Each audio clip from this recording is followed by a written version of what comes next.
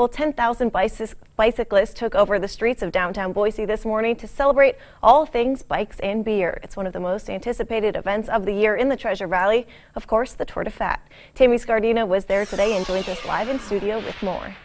For the past 13 years, the New Belgium Brewing Company has sponsored the traveling event and has included Boise on the tour. This morning's parade began and ended at Ann Morrison Park, where activities were planned throughout the day.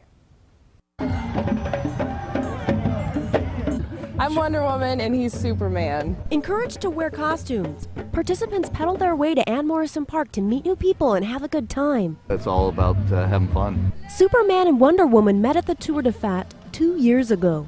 They're set to be married next month. Some might meet the love of their life at this event.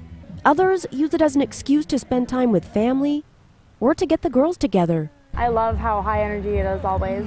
I love that you can bring your family here and bike crazy and you get to dress up. It was a sea of costumes and bikes, and the line kept coming, with everything from suits to angels with wings.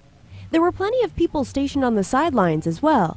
Some view the event as another opportunity to dress up in addition to Halloween, while others see it as a progressive movement toward bikers and motorists learning how to share the roadways.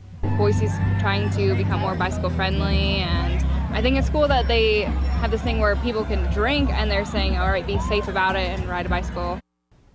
Now, this year's goal was to raise over $60,000 at the event. The profits go to 3 different nonprofits: the Boise Cycle Project, the Treasure Valley Cycling Alliance, and the Southwest Idaho Mountain Biking Association.